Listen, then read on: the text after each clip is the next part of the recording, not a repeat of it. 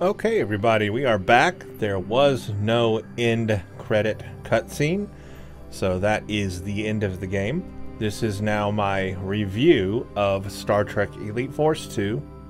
First things first, thank you to all of the directors and writers and producers and game coders and VFX and artists and writers and just everybody who made this game. Thank you for that. I know it is now old, and it was in 2003, and a lot of those people are doing other things now, but back then, thank you so much for making this game. A credit to all the people who put this game together. You knew what you were doing. You kept the heart of Star Trek, and that's very important. And you made a great Star Trek game, one that is remembered forever as one of the best up there for a Star Trek game. I thoroughly enjoyed this game. This was a lot of fun. I would say more so than the first one. Yes, it's dated now, but when this came out, it wasn't.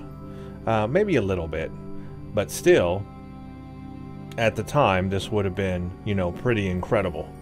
Now it does look dated and feels dated, especially I would say the combat system feels very dated. It feels very stiff. Area of effect is an issue. You need to be very accurate, and then sometimes your hits actually don't make when you think they're going to make, and grenades don't kill when you think they're going to kill, things like that. And then the feedback from when a weapon hits the enemy, it's a lot better in this game than the first one.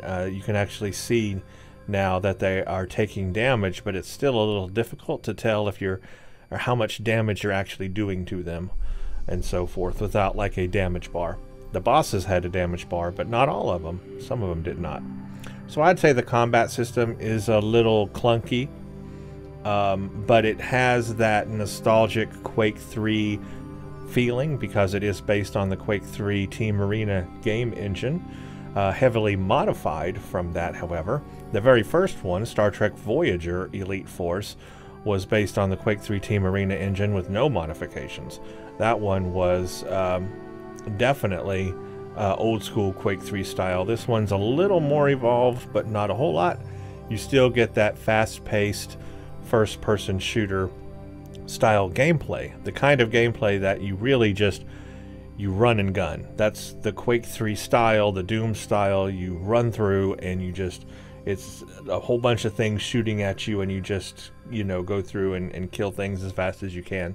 However, there were a few moments in this game where you didn't need to do that. You did need to slow down a little bit, especially the things you needed to sniper, the enemies that would be up in towers toward the end, or in other areas where you would need to like duck and cover and do a little bit of snipering from a distance. So there were some of those you had to watch out for. So that's overall gameplay on it, and graphics wise, obviously I can't grade it for its graphics. Today it doesn't look that great, but back then it would have looked decent for the time period. Today I am able to play it on a very high resolution, very high resolution, with 8x AA and 16x AF, and it, you know, looks as good as it can. I'd say the downside is probably the texture quality. The animations obviously are of the time, as good as it can get for the Quake 3 engine. They modified this game to have better mouth movement, and that is a big improvement over the first game. The first game had very blocky heads and necks, and like their mouths and stuff didn't move, just, you know, up and down kind of thing. This one is a little better in that regard, so I did enjoy that. But now let's talk about the actual storyline of this game. Now that we've talked about the mechanics of it, let's talk about the storyline. I liked the idea that it is our original team from Star Trek Voyager Elite Force. We pick up and we are being thrust into the Alpha Quadrant from the Delta Quadrant, so it's a direct sequel. We are in the Borg sphere, and we have to fight our way through the Borg sphere to release Voyager, so that we can bust through and get out of the sphere. Now, some people did bring up in the comments in that first part of the game, wouldn't Voyager have had those advanced technologies from the future Janeway? Wouldn't it have had the shielding, a blade of armor shielding all around it, and those like transphasic torpedoes or whatever it was using? And if that's so, how could it get trapped inside the Borg sphere? It should have been able to get out with those things. So yeah, maybe a slight continuity error there has to take place in order to have our hazard team jump onto the Borg sphere and free Voyager. But it does give it a nice plot to bring us into this game connected from the last game. It gives us a transition from the Delta Quadrant to the Alpha Quadrant, right? And then we bust through and we're in the Alpha Quadrant. And then I like the idea that once we come through, it's like, okay, now what? No more Voyager. We're done with that.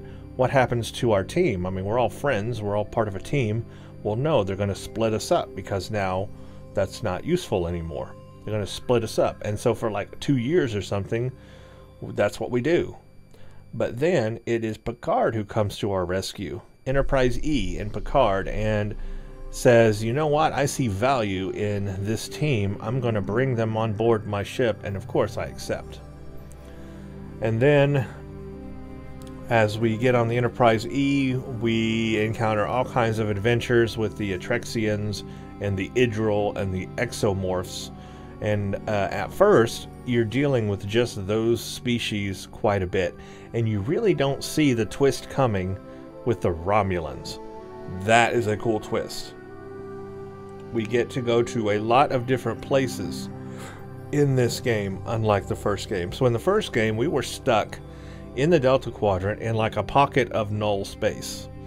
So it had a very limited, you know, area that it could explore. We could only hop from ship to ship that was inside that null space. But with this game, we could go to different planets and not only visit ships and star bases, but also the planet's surfaces as well. And that was new. We had outdoor open environments in this game. And that's what we did not have in the last one. So that was a big improvement and cool to see. A nice evolution from the first game. And then we find out the whole thing about the Exomorphs. That, you know, first it's a mystery who are attacking the Atrexians. Then we find out, oh, it's these Exomorph creatures. And then we find out, oh, they're connected to the Idril. And the Idril are being oppressed by the Atrexians. But it was really the Idril who made the Exomorphs. And then they destroyed the Idril. And then the Atrexians oppressed the Idril. And, you know, this huge storyline. And then the Romulans come in wanting to use this branch or outcast branch of the Romulans want to use the Exomorphs. It's just twists and turns all through that storyline. And then through that storyline, we get to visit, like I said, so many different places I didn't see coming. We got to go to, you know, Atrexian bases. We got to go to planet surfaces. We got to go to a Klingon base. We had to get the whole OMAG thing with the Ferengi. That came out of like a left turn. I didn't see that twist coming. We had to interrogate a Ferengi. Then we went to a Romulan base. We had to infiltrate a Romulan colony, you know, and pretend to be Romulan and go through that. And then that introduced some new gameplay elements like the bioscan, having to use the bioscan to avoid the detection. That was a new mechanic. We didn't use the structural integrity one as much in this one. This one was mostly the bioscan. And then, oh yeah, I forgot the whole Idril base, the Idril bases. There was like a whole mission where we were on like an Idril world, and we had to go through the factories and all that of the Idril stations, and that was a lot of like traps and platforming and different kinds of puzzles and stuff there that we had to do. And they had the bioscanner there too. But we didn't use the structural integrity as much as in this game, but it was there. It was still a feature, still a function. And then they introduced a new one to us, a gas sensor, where we had to like see this gas coming out of the wall and phaser it shut. That was a new gameplay experience. They introduced to us so many new types of gameplay mechanics in this game compared to the first one. Mini games. We also had some new mini games. You know, you had to connect those power things, flip them to the right way, get the blue power flowing and the yellow power flowing. Some of those are difficult. Then you had to get the other one, the wavy one that was going up and down, and you had to get it aligned just right. So there were some, that one was kind of easy. Now if you were playing on a more intense difficulty mode, those would be timed. Yes, they would be timed. You would have a countdown timer that you would have to get them done, and that just adds more stress. I don't need that. It was hard enough doing some of those puzzles without a timer. I don't want a timer. Too intense for me. No way, Jose. No way. I was fine without the timer. Thank you very much. So yeah, those could get really hard if you were playing on a more difficult mode, because you would have to do those, especially those power transfer ones where you flip the little pipes around. That could take a very long time to complete, but if you're on a time limit, oh, could you imagine the stress? No, I don't need that. I'm trying to enjoy the game. I don't need stress. So all of that was fun. We really got to do a whole lot, and then we meet the final level here today, and boy was it intense. We had to take out so many like high level, high health creatures that it was crazy. There, two of them especially, the ones that were flying around, man, they take so much of your ammo, and I was not prepared. And in that last one, they put you in a small room that you could only just circle around in. You could just circle around. There wasn't anywhere else to go. And there was no health terminal. I mean, you had to kill this thing by just dodging and trying to get a shot on it when you can, because there was no health terminals. So that was really difficult to throw that on you. Then the final boss, of course, was the commander, and once I figured out the tactic there, it wasn't too bad, but first it was hard figuring out the tactic. If you just try to keep shooting the little spider exomorphs, you'll just get overwhelmed. You saw me. I got overwhelmed with them.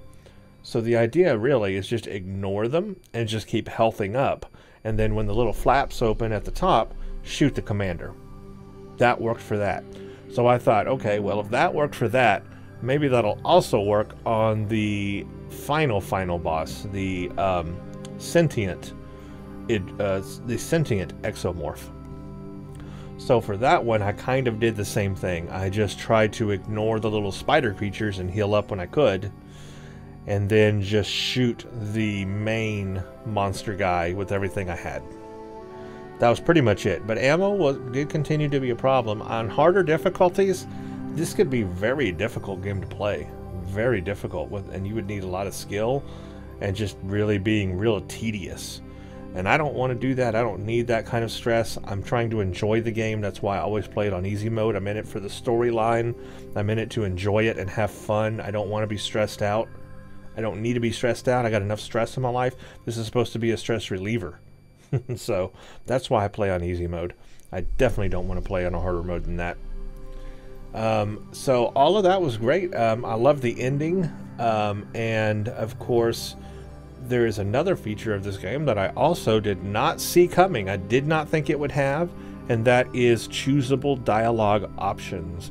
I always like it when games have that, because it means you can have different paths. Like if you choose one option, it goes down a different path. You choose a different option, it goes down a different path. That creates replayability and allows you to replay the game and make different choices to see what would happen. So the first game did not have anything like that. This game seemed to have some stuff like that. We actually got to make dialogue choices and choose the dialogue. And I think it would make a difference. I think. I don't know because I haven't played it twice to find out, but I think it would. Especially between Clea and I'm blanking. I've been talking so long and playing so long today now, I'm blanking on her name. Telsia. Between Clea and Telsia, you clearly had an option to go fall in love with Clea or Telsia. And, well, I chose Telsia. But it's very cool. They give you the option to choose Telsia, and it's an either or situation. You go to this one or this one. And so that was very cool that was thrown in there. Gives you just a little more depth to the characters and to the game overall. So I liked that branching dialogue choice and giving us dialogue options. That's very cool for a game like this at this time period. And again, the first game didn't have it, so that was cool to see in this game. So once again, Star Trek Elite Force 2 came out in 2003, the sequel to Star Trek Voyager Elite Force. I have played both games now. You can find a complete playthrough of Star Trek Voyager Elite Force on my channel. Search for it. It's there. There's a whole playlist with it. And then you've got the playlist that has Star Trek Elite Force 2 in it as well, if you missed any of the videos from this one. In this playthrough, I did things a little different than I did previously. I did like hour to hour and a half long playthroughs. Let me know if you enjoy that format or if you like shorter videos. I'm interested in your feedback. I tried something different here, going with this longer format, and you can let me know. Longer format means less videos on the channel, but longer videos. So let me know what you thought of that. And also let me know what you think of this game, and did you play it when it was new? Have you played it since then? I'm curious, because I don't think I did play it when it was new, but I've played it now, and I definitely wish I had played it back then, because it would have been a lot of fun, but then I couldn't have shown you guys, because they didn't have YouTube then. But now I can, and I'm very happy I got it. So there you go. That is my full review of Star Trek Elite Force 2. I thoroughly enjoyed the game. Give it an A+. Recommend everybody play it. Just keep in mind it's gonna feel dated, but it's the storyline and the gameplay that make it what it is.